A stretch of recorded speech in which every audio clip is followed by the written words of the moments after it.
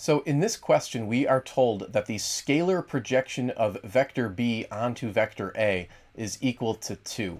Now, we've learned that the equation for this scalar projection of b onto a is given by this quantity, or this equation, I should say, here.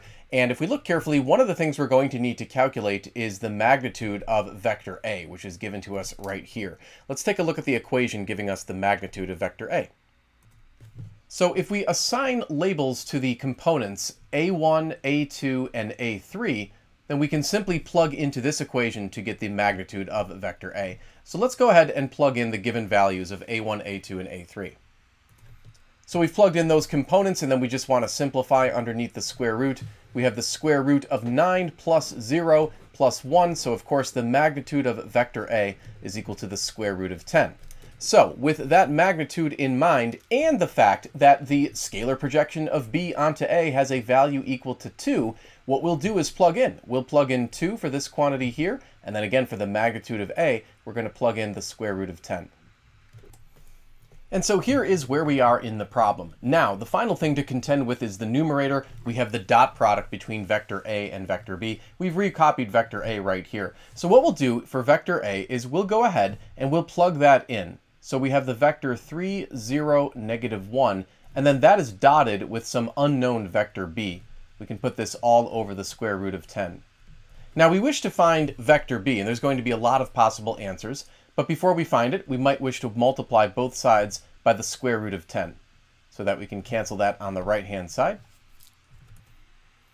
Great, so now what we'll do is create symbols for the components of vector b. So for example, for the x, y, z components, in order to do the dot product, we could call the x component b1, the y component b2, and the z component b3. And now we're going to perform the dot product. Now it's very easy to do this, isn't it? Because you just take the x components of the two vectors and you multiply them together. So you would have 3 times b1. Then you take the y components of each vector and you multiply those. So here we're just going to have 0 b2. And then finally, we take the z components of the vectors and we multiply them. So we're going to have minus 1b3. This is all still equal to 2 square root of 10. So this is very good. And we want any vector. So what we could do, for simplicity, is we could let b1 equal 0.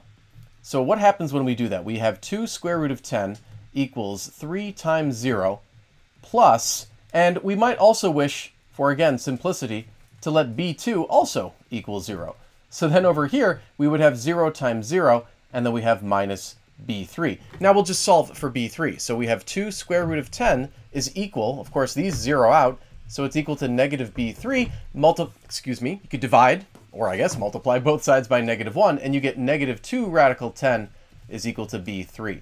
So now we have the z component, we also have the y component, and we also have the x component. So one potential vector for b would equal the x component of 0, the y component of 0, and then the z component of negative 2 square root of 10. So this would be an acceptable answer to the question.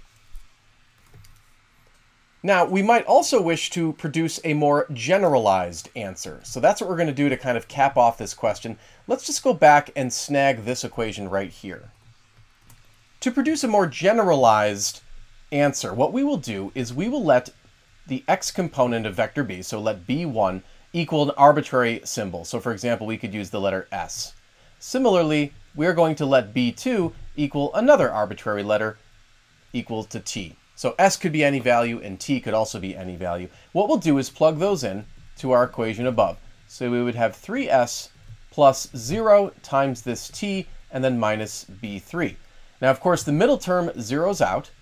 This leaves us with 2 square root 10 is equal to 3s minus b3. We're going to solve this for b3. We could add the b3 to the other side and then subtract the 2 radical 10 from both sides.